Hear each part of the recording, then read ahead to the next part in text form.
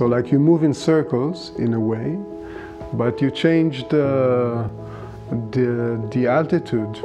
Like, so you end up in the same place, but in another level every time.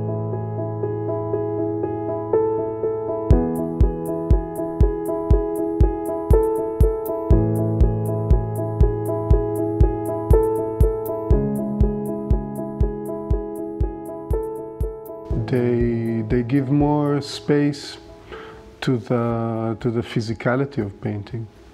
Like, so they correspond to your body. There's like as far as you can go, and then like movement makes more sense. And there's like what I see as say a musical aspect or a dance-like aspect to painting too. Like how you move in front of it, how you leave your mark in it, how you encounter it, and that it offers some kind of resistance to your movement, to your energy. So in that sense, the size makes sense.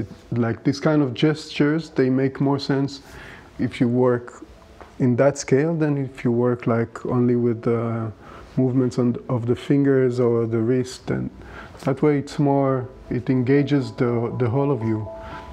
That's interesting for me.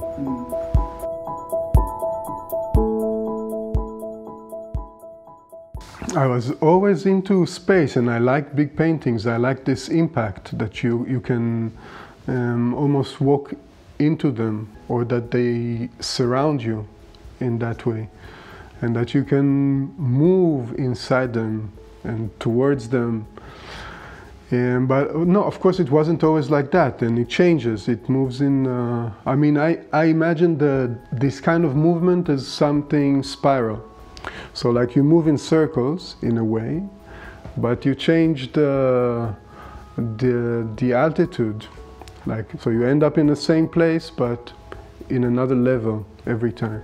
So there are seasons or phases where it's more concrete, more maybe subtle, more fixed.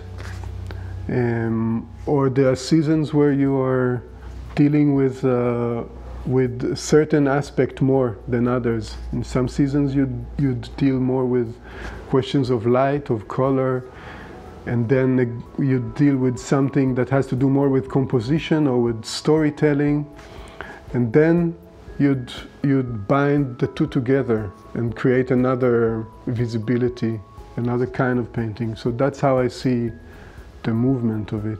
So it's always evolving, it's always changing. Basically it's the same. I also am like a serial painter.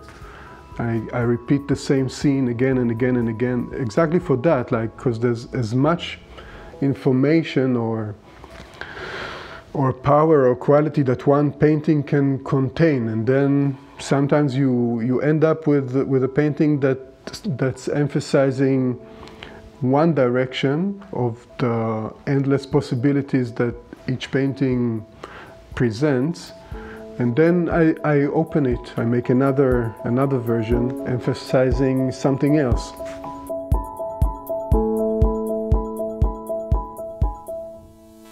Until you feel like you hit it, let's say, until you feel you are able to say it. So it's this kind of feeling.